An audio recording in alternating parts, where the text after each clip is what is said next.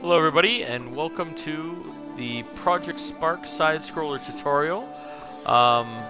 Today I'm going to show you guys how to create a side-scroller in Project Spark, because it's one of the most commonly asked questions that I get, and I've been known to create a side-scroller or two myself. So what we've done here is we've created an empty world, alright, using the default character. Okay, first thing I'm going to do actually is I'm going to disable the ambient track here so you guys don't have to listen to this. Alright, and now you can see here we're going to start it up and everything is just with the defaults, right? Okay, we got our follow camera, we're running around, no big deal. Next thing, alright, so the first step of this is to set the actual camera itself. So we're going to delete the line that says follow camera, alright, and then we're going to immediately add in a boom camera. So this boom camera, we're going to give it a distance of 15. Alright, realize this distance can be whatever you want. It depends on how far you want the camera away from the main character, okay? So we're going to set it with distance of 15. We're going to pitch it.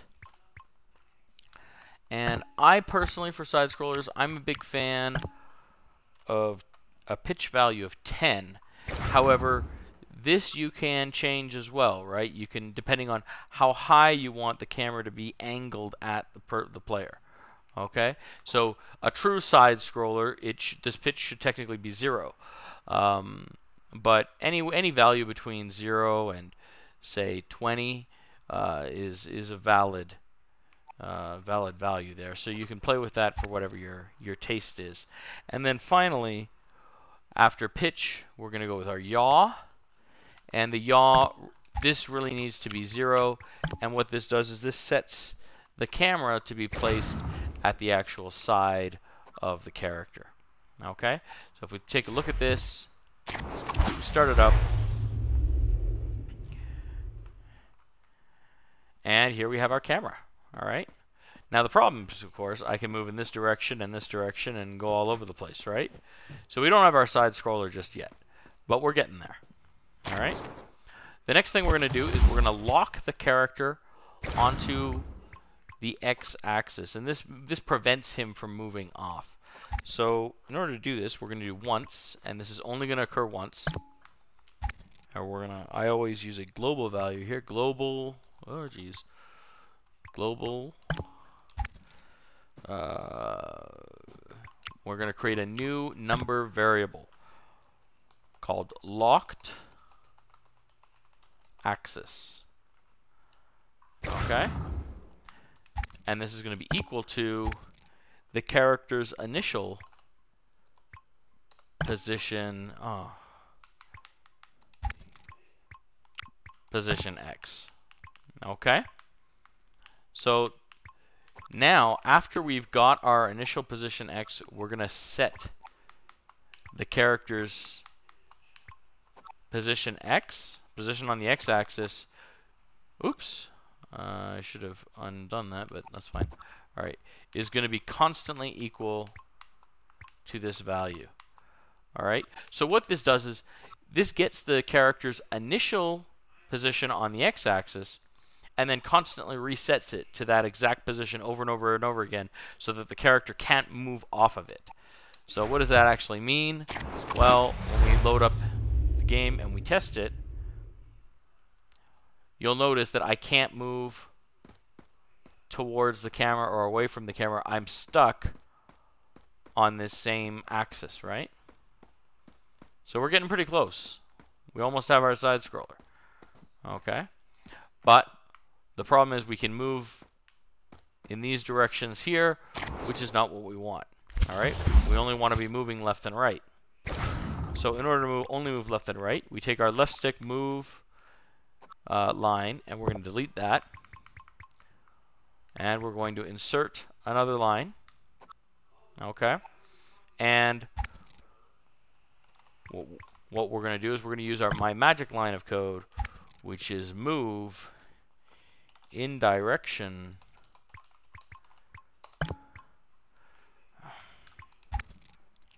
south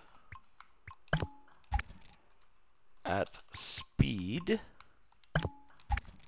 left stick and X. All right. And now what this piece of code does, all right, is it tells the character to always, during every frame, it's going to move in the direction of south, okay, but at speed left stick X. And what does that mean? Well, left stick is basically, it has two components to it. It's got an X value and a Y value. And the Y value goes between 1 and -1 as you move the stick up. Okay, as I move it up and down, if I move it up to the very, very top, it's at a full value of 1. If I move it down to the very bottom, it's at a value of -1. And the X is the exact same thing, except left and right. Okay, so if I move the stick all the way to the right, this value will be 1. If I move it all the way to the left, it will be -1. And if the stick is in the exact middle, guess what? The value is 0. Okay? So what we're doing here is if I don't move the stick at all, he's going to move in direction at, well, he's going to move at speed 0. Well, speed 0 is he's not moving. Okay? If I move all the way to the right, he's moving at speed 1. And so he's going to move in the direction of south at speed 1. Right? But if I move it all the way to the left, he's going to move in direction south at speed -1. Well, what is negative? What is that? How do you move in south and at speed -1? Well, that's moving north, right? That's moving the other way. And so that's what ends up happening here. All right. Oh, look at that. I got a message. I'm popular. All right. Okay. And this is very important to use this piece of code. A lot of people make the mistake of using when left stick pushed right or when left stick pushed left. And when they do that, what happens is when you move the stick in a diagonal, if you move it up left or up right, nothing registers. And so the character is just sitting there frozen. And it creates very, very bad controls for the players. And it's not what you want, basically, is what it boils down to. Okay? One final thing I always like to recommend when it comes to side-scrollers is before you really even start this, right, what you should really be doing is taking a giant brush, right, and then just deleting all of this land, okay? Really, do not, this doesn't just go for side-scrollers. This goes for all games. Do not leave the default land there because you're gonna have far fewer terrain voxels to work with. Always completely erase it, okay? And I'm not going to do it all here because you're going to get bored. But completely erase it and then create the land again using a scale 0 brush like so. And you should go around creating the land underneath the character like this, right? In addition to that, also, generally speaking, it's a good idea in these side-scroller games to create kind of a wall behind the character, not that far back. I mean, you put all kinds of cool scenery and details in front.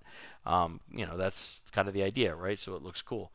But don't extend this off in, you know, 1,000,000 miles and have some vast plains in the back, because number one, nobody's really going to look at it, and number two, it's going to kill the performance of your game. You want your game to run fast, you want it to run smooth, and doing that is going to drastically reduce your performance, your terrain limit, your props, everything. Set kind of a, you know, medium limit, and you can do, you know, one of these kind of things where it comes up and then maybe it comes up a little bit further back, and further, you know, something like this at some point, so that you can't see forever into the distance. Anyways, this has been a tutorial for creating side scrolls in Project Spark. Hope you guys enjoyed it, and stay tuned for more tutorials. Thank you very much.